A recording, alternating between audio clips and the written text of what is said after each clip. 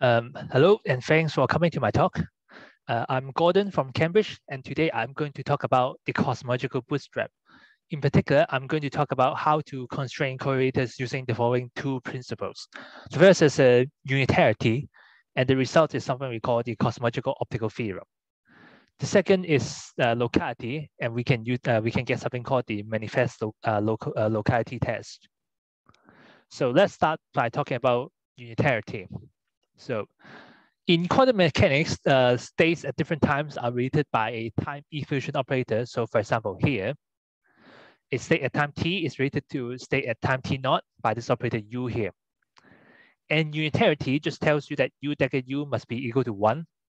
More broadly speaking, it tells you that the norm of the state is conserved under time effusion. And this whole thing is what gives you the whole probability interpretation when you overlap different states. Now, it may seem very strange that we are using unitary time effusion as a constraint because none of us is living here, right? In the inflationary space-time, all we see is things that live here at the end of the inflation, right? But it turns out that demanding unitary time effusion does actually actually give you constraint on these correlators in the following way. So suppose you have you describe inflation by some sort of field theory, and then you specify the Hamiltonian of the theory.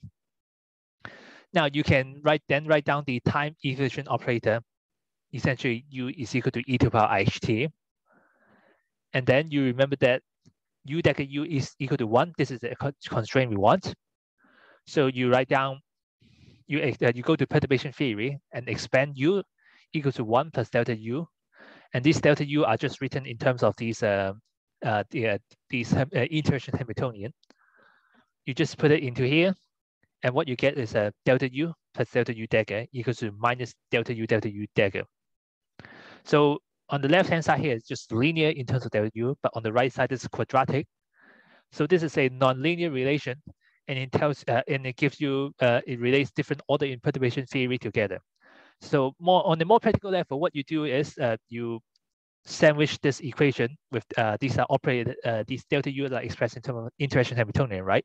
So they're operators. You sandwich them in terms of with different states, and this spits out wave function coefficients. If you have seen Harry's talk, if you haven't seen his talk, so you can just think of them as like endpoint correlators. On the left side, it spits out something like this: psi n plus psi n star. And on the right side, schematically, you get a product of wave functions, and then some combination of them. And we want to express this sort of relation in a more compact manner. And to do so, I'll need to introduce something we call the discontinuity. So suppose you have a function that depends on n external momenta here. And here, these k's are in fact the norm of the external momentum. So for example, here k1 is equal to the norm of k1, so on and so forth. The discontinuity is defined as the function itself minus its complex conjugate, and you also have to change some of the arguments to minus k star. So which one do you change? You take a look at this list here. So if you don't see the k here, you must flip it and then give it a and then change it to complex conjugate. So let me give you a very simple example. So let's say you have this k1, f k1, k2. This is equal to the function itself, k1, k2, minus its complex conjugate, right? Now you see here in this list, there's k1. So you don't change it, just write down k1, good. You don't see k2 here, so you must change it to minus k2 star. So this is what discontinuity, this is what we define as discontinuity. Now the discontinuity of a wave function coefficient can be expressed in terms of the products of discontinuity of simpler wave functions. And it sounds a mouthful, but if we look at the Feynman diagrams, we will have a much easier time to understand this. So for example, here you have a exchange diagram for a wave function coefficient. There are like n plus m external legs here, and you have like one internal line with momentum s. So you write down, this is psi n plus m, right? And you want to look at this discontinuity, flipping s. So what this discontinuity operator does is, in fact, it just cut open this line, and then you just push it to the boundary. So this becomes two separate graphs, right? So on the left side, you get a graph with an n plus 1 because you have this extra leg here. It becomes a n plus 1 wave function, a diagram of n plus 1 external legs. So this is in fact psi n plus 1. This has a m external legs here, and then one external leg. So this is psi m plus 1. So the cutting rules, or the cosmological optical theorem, or what we call the cutting rule, tells you that this psi n plus m is related to disk psi n plus 1, disk psi m plus 1. This is what I expressed earlier. Disk of a wave function is expressed as a product of simpler simpler wave functions coefficients. Now, this relation is surprisingly general in the sense that it holds for particles of any mass. It holds for particles with any integer spin, and it also works for any flat FLW spacetime that admits a Bunch-Davies vacuum.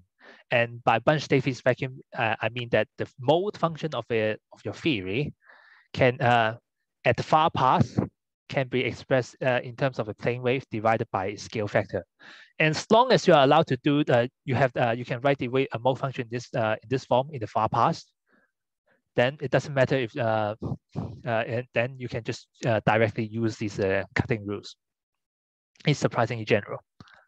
Now, for more complicated graphs involving loops, you can also do a you can also have a cutting rule, and the way it's expressed is as follows. So the disk of this this graph here, once you want to find this here, and what you do is you write down all the ways you can cut the internal lines of this diagram. So here you cut one line, these three graphs. Here in these three graphs, you cut two lines, right? And here you cut all three lines. And you do the same procedure, right? Once you cut this, you just push these two lines to the boundary. So this becomes this graph. You do it for all the graphs. And the disk of this graph is equal to the sum of the disk of all these graphs here. Now, notice that this is a loop diagram, right? Now, except for this diagram, which is unfortunately still has a loop, every other diagram is a three-level diagram. And calculating loops in inflation is particularly nasty. And so this actually gives us a rather good way to compute, to learn more about loops in inflation. So for example, if you want to look at the loop level correction to a propagator here, you can do the following. So you want to, instead of calculating a whole disk, whole graph, which is complicated, you look at the disk of this graph. And so you can imagine, for example, you cut just one line here. Let's say you cut this. What you get is the following graph. You just cut this. These two vertices are still connected by this line here. So, so you get this graph. And then you can also cut the second line, which will give you this graph. They're all three-level diagrams, so they are much more easily calculated. So in particular, for effective field theory of inflation, you can calculate the disk of the graph to give you this expression. And what's so special about this expression is if you use any other way, if you don't want to go through the trouble of explicitly calculating this graph, the best you can do is say, okay, this is a K-cube by scale invariance. But when by calculating the disk of this graph, you learn that you actually have to have a constant, which can be expressed in this form, and the C3 just related to the interaction in the theory. So by cutting rule, you learn more about you learn more about the loop diagram without actually having to calculate this loop itself.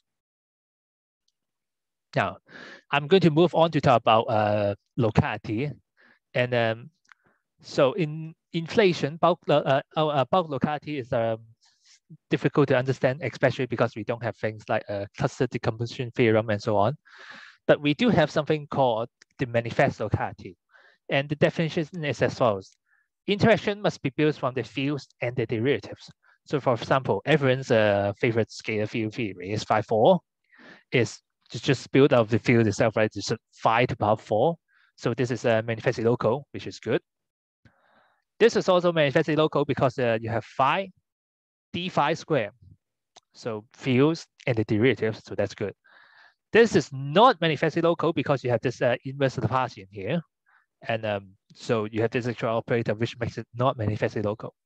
Now, this notion of manifest locality is more restrictive than bulk locality because you can imagine starting with a local field theory and then do some field redefinition, which may introduce some inverse Laplacians. Nonetheless, if we work with this class of theories, we can actually impose some very useful constraints. In particular, for masses and scalar and graviton, we have something called the manifest locality test. So here, this K is, again, just to remind you, this Kc is just the norm of one of the external momentum, K. And if you take you take a wave function and then take the first derivative with respect to any Kc and set Kc to 0, you must get 0 for both massless scalar and graviton. This looks rather simple, but it turns out that this condition combined with both symmetry and scale invariance is sufficient to completely fix the psi3 of the 3-point function of y massless scalar to be this form. Here, poly 3 plus p is just a polynomial of degree 3 plus p in these variables. So these are all symmetric under exchange of k1, k2, and k3. Cp is just some constant. And here, this p is just this just p is just usually related to the derivatives you have in your interaction. For example, phi dot cube corresponds to this kind of interaction. If you calculate psi3, you'll find that it corresponds to a p equals 3 term here. Now, this I mentioned that you can have the manifest locality test for graviton as well. So you can imagine extending this this whole story to graviton as well. And the main difference is that this constant here will now have extra tensor structures here. And it turns out that in the case of graviton, you can also use unitarity to give you some extra constraint on this constant. In particular, it tells you that there are only 3 allowed shades for parity order interactions for gravitons. And if you want to learn more about the details, you can go to Angeren's talk on this. Okay, so now we can actually just now I can talk about combining locality and unitarity to construct higher order correlators. So the example I will use is constructing a psi4 out of 2 psi3. So in the previous slide, I've already fixed using locality. I fixed psi3, right?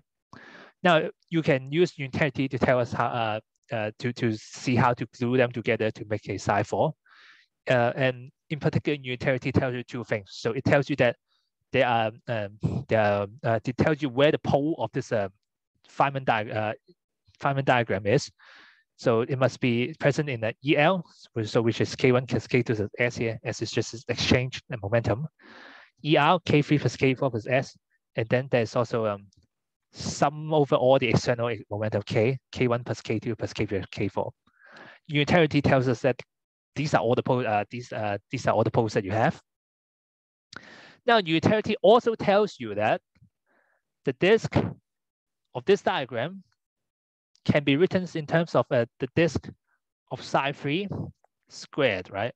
Because you just use the cutting rule to tell you cut this, and then this gives you 2 diagrams like this, right?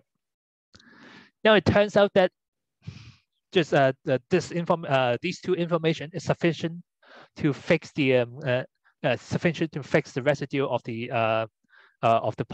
these poles in terms of psi3. But you already fixed the form of psi3 by locality. So essentially, with this, there's more than enough to write down psi4 in the which can be expressed in terms of this form in Feynman diagram. Now you can imagine just playing this game with a higher and higher order 3-level diagram. So for example, you take this psi4, And then you start with another psi3. And then you just glue them together to get a high order psi5. And you just play this game over and over again. And you just get more and more complicated wave function coefficient this way. Okay. And so this is the end of the talk. I will just use this slide again to reiterate what I have introduced here. Use locality to fix your building blocks in this these simple graphs, which are your building blocks. In the example, I use is psi3, but you can play this game actually for psi4 at contact level, which can be expressed in this way, or some other wave function coefficients, which can be expressed in this way. And then you can go between these contact diagrams with no internal legs, and then use them to construct high and high order tree level diagrams with increasing number of internal legs. And the key to linking these two things is unitarity, which gives you tells you how to cut them or how to glue them together. And that's all for me. Thank you.